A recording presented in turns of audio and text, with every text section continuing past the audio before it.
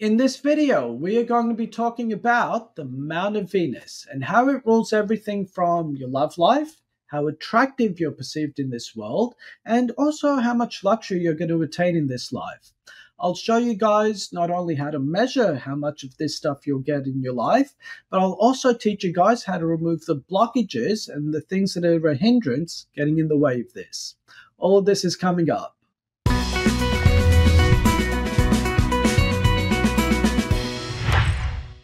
Hey guys, welcome back to Chariot Palmistry, where we give you the tools to help you navigate your life. My name is Sulabh Jain, and in this video, we're going to be talking about the Mount of Venus. Now, in order to understand the Mount of Venus, we should probably talk about what Venus represents. You see, if you read the olden day palmistry textbooks, they'll tell you that Venus represents love, beauty, and basically anything desirable in life. This definition is far too simplistic. I want you guys to really grasp the spiritual meaning of what Venus represents. So if you get the concept, then the definition will make a lot more sense. You see, Venus represents any object that the senses pick up. So anything that you can touch, taste, smell, hear, or feel is a Venus object. So if you see a beautiful woman, then she is Venus. If you taste nice food, then that food is Venus. If you hear a nice song, then that song is Venus too. And if you look at Venus through this lens, then it's really anything, it's any input that comes into your awareness or into your consciousness. Your senses go out into the world and they try and figure out what's happening. They pick up on Venus. A beautiful woman is a strong Venus. A not so beautiful woman is a weak Venus, let's say. Good food is strong Venus. Bad tasting food is bad Venus. Think of the concept of Venus through that lens. Now, if you do sort of tunnel down into what that definition is, then a lot of old spiritual philosophy will start to make sense. Because if you read the olden day yoga books or meditation books, they talk about a thing or a concept known as a sense object. What they mean by that is any object that the senses perceive and pick up, that object becomes a hindrance on your spiritual path. Or more correctly, the attachment to that object becomes a hindrance to your spiritual path. What those old philosophers were talking about was actually Venus, or more correctly, the attachment to Venus. If you've ever listened to a song that gets stuck in your head and you just can't get it out, that autoplay or that auto loop of that song in your mind is detracting you from your spiritual progress.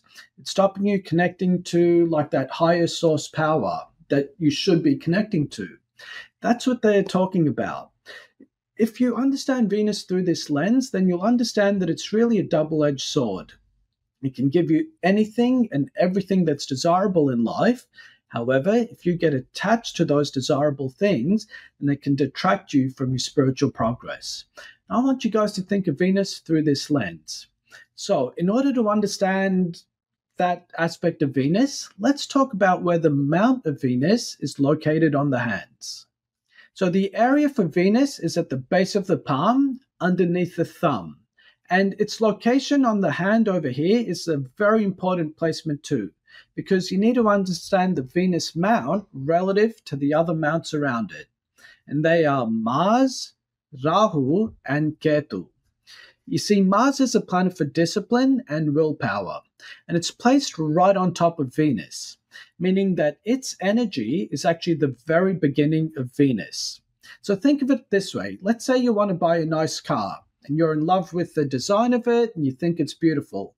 You've fallen in love with the Venus element of that car. So once you fall in love with the car, you then need to work hard to earn the money in order to buy that vehicle. So Mars is the discipline needed to earn the money to attain that Venus object. So think of Mars as that inner quality that obtains the external Venus. And this is why people say that Mars and Venus are opposites, or that one is masculine and the other is feminine. But they're actually opposites that end up attracting each other. Mars leads to Venus. So to see a person with a good amount of willpower, patience, and discipline, you want to be looking for a Mars line that comes into the Mount of Venus. Now, this is known as a line for vitality and willpower. Usually, people who have this line have a strong Mars, and over time, they start to obtain their heart's desires through sheer discipline and tenacity. And by the way, monks have a very long Mars line too, but that's because their desire is spiritual growth, not like a material object. So you still need a Mars-based discipline for that, but the outcome is different. So that's the first element of Venus. It starts with Mars. The next element then is the Rahu mount. And you can follow this sequence if you follow the path of the lifeline around the mount of Venus. Starts with Mars, goes through Rahu, and ends on Ketu. So Rahu represents obsession and craving. And Venus is the object that you get obsessed about and crave. So remember a moment ago when I was talking about the spiritual philosophy books, saying that sense objects lead to a detraction on the spiritual path or to spiritual ruin? Well, they're talking about the Rahu obsession with Venus. So imagine you fall in love with that car that we were talking about, but you lack the discipline to earn the money to buy that car. Well, all you're going to do in that case is daydream about that car or that Venus object. And then your daydreaming will become an obsession, and over time, your obsession will create more suffering for you than the joy of actually owning that car in the first place. This is a classic addict's trap.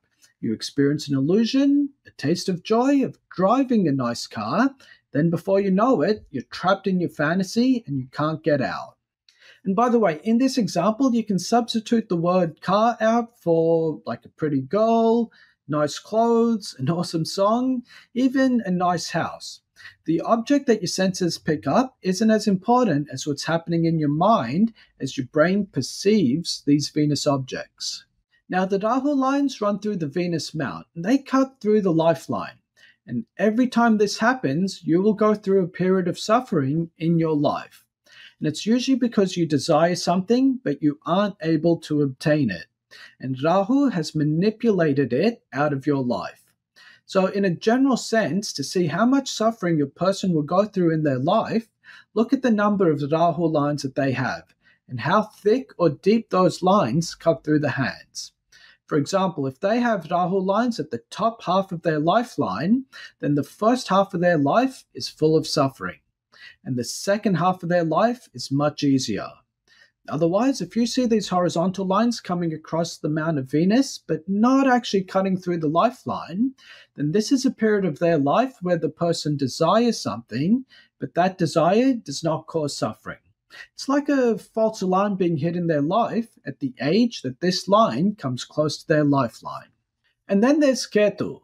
This planet is the opposite of Rahu in the sense that Mars is the opposite of Venus, but that they're actually working and that they're closely linked to each other. If Rahu is the attachment to something in this world, then Ketu is a detachment from the world itself. You see, Ketu is your past life karma and your path towards enlightenment. So if Rahu binds your karma in this life through attachment and ignorance, then Rahu wants to release that karma. And this is what the vertical lines on the Venus mount represent. It's your capacity to transcend your senses towards enlightenment. And the most important of these lines is the one that comes up at the corner of the hand. This is the hand for your mother, the person who brought you into the world to help you release your karma. But understand that she was, once upon a time, someone else's Venus. And as a result of that, now you're born. So if you can stomach the thought of your mother being someone else's Venus without wanting to vomit, then you really understand what Venus represents. It's birth as well as beauty. So that's a general lay of the land in terms of what Venus represents. Let's have a look at a few examples to see if someone has a strong Venus or if someone has a weak Venus. Now, the first thing to have a look at is the very side of the hand here. Is this part of the hand concave, meaning does it curve inwards? And if it does, that's generally considered a weak Venus. On the other hand, if this part of the hand bulges outwards and it's convex in shape, then that's considered a strong Venus. That's one textbook definition. Here's another one, though. I want you to have a look on this part of the hand to see if it's just plain flat or if it's fleshy. If this part of the hand is plain flat, then this is someone who doesn't believe in their own beauty. And this hand on the screen right now is a hand of a 60-year-old woman, actually one of the most remarkable women I've ever met in my life. This is the hand of Robbie Canna. She's an Australian woman who won Miss World at the age of 60. She beat out women who were in their 20s to win that title a few years ago. Now, the reason she got into beauty pageants is when she was younger, her son told her that she was so beautiful and that she should enter beauty pageants. But she didn't believe it, right? She didn't have that inner confidence for herself. However, as her son got older, he tragically passed away. And as a way of honoring her son's memory, she entered Miss World. Well, actually, she entered Miss Sydney and then became Miss Sydney, then became Miss New South Wales, Miss Australia. Then before she knew it, she became Miss World. So you can have a flat amount of Venus over here, but still be objectively a very beautiful person, but you may not actually know that you're a beautiful person. So that's one aspect of Venus, if it's flat. If this mount of Venus is fleshy, meaning if it kind of bulges out on top of the hand here, then that represents a strong Venus, meaning this is someone who's going to attain a lot of luxury and a lot of beauty in their life. Now, this hand on the screen right now is a hand of a man who's 50 years old, and he started a company with a close friend of his about 20 years ago. And if you look at this vertical line that comes up here, this happens at close to the age of 50. And what happened at this age for this man was he actually IPO'd his company at a valuation of $10 billion. But just after that point, you're going to notice all these Rahu lines cutting through it. Meaning before that point, this man had little to no suffering in his life. Then he had all this tremendous success, and now he's able to afford all this beauty in his life. Afterwards, all that suffering is going to come back to him. So that's a few examples of Venus and how it can help you, how it can bring good stuff into your life, and even how to transcend it. What I want to talk about now is how to remove some of the negative aspects of Venus and how to use it and build it into your life. And I'll start by showing you this picture over here. This is the hands of actually a palmistry student of mine from a number of years ago. What you're going to notice is he has a black dot on the mount of Venus. Now, generally speaking, black dots are considered malefic energy. They're actually a little bit worse than the horizontal lines that run through here. The horizontal lines are a sign of ignorance or being captivated by beauty and becoming attached to it. The black dots are more deep-rooted karmic problems going on. Now, this person over here is very spiritual, has been doing a lot of meditation work, and after a period of about 2 years, you'll notice that that black dot has actually disappeared. And so these malefic or benefic indications on the mount of Venus, they can actually come and go depending on how much hard work you do on yourself.